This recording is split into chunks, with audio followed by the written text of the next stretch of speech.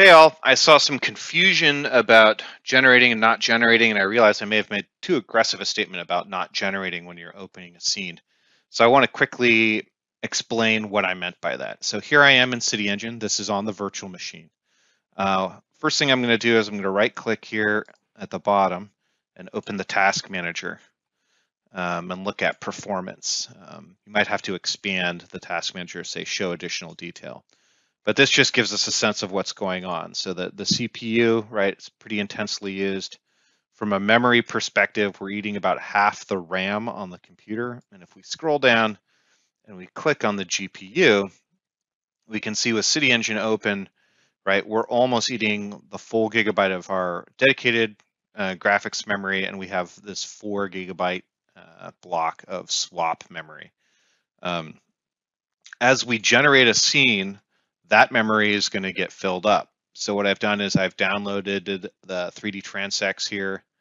I'm going to open the 3D transect scene, and it's going to prompt me and say, do I want to generate? Now I'm going to say yes.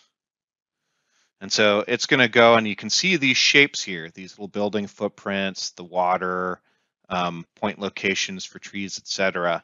And it's going to go in and actually generate using the rule 3D features on that. But as it generates, right, we can see there's increased usage. So now we have a little bit more of our swap memory used, and we have a little bit more of our dedicated memory used. If we go back up to the RAM, right, it jumped from 4.8 gigs to 5.4 gigs.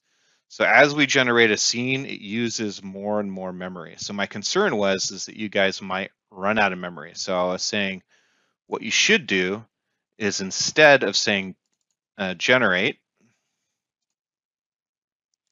so I'm going to reopen a scene, you say no, and then generate things step by step. So I can select this parcel here, for instance, right, and hit generate, and it will generate just what's on that parcel.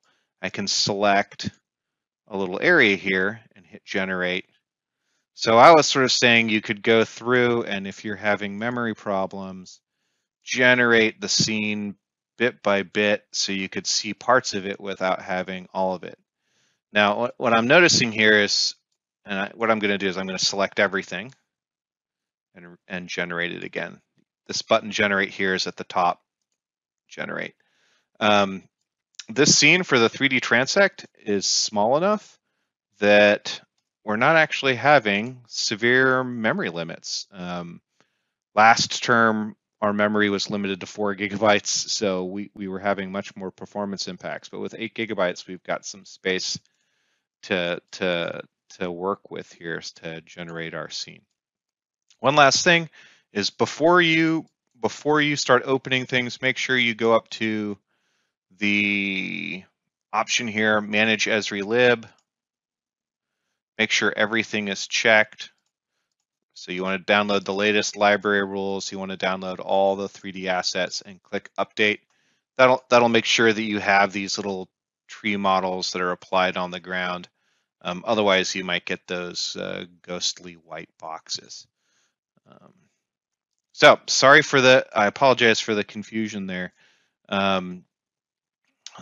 I think probably with the RAM we now have on these machines, we should be okay. So go ahead, and when it asks you to generate, select yes to start with. But if you then have severe performance impacts, you can reopen the scene and choose no and only generate parts of it.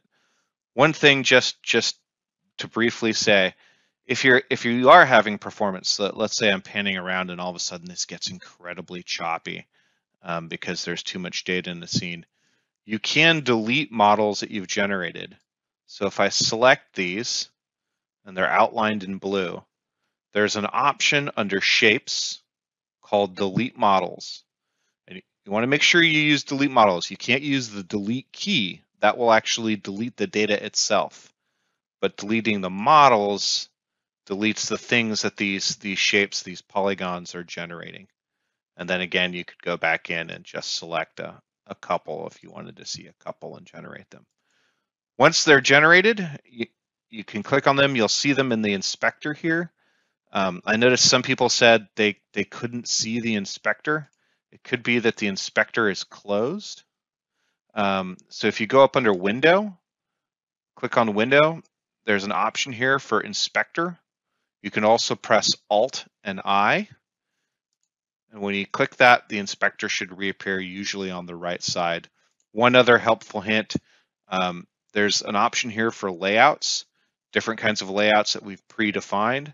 So if you lose your scene, your navigator, whatever, sort of make changes that you don't want to make, you can reset back to the default layout and it will always display the scene, the navigator, and the inspector when you do that. Hope this helps.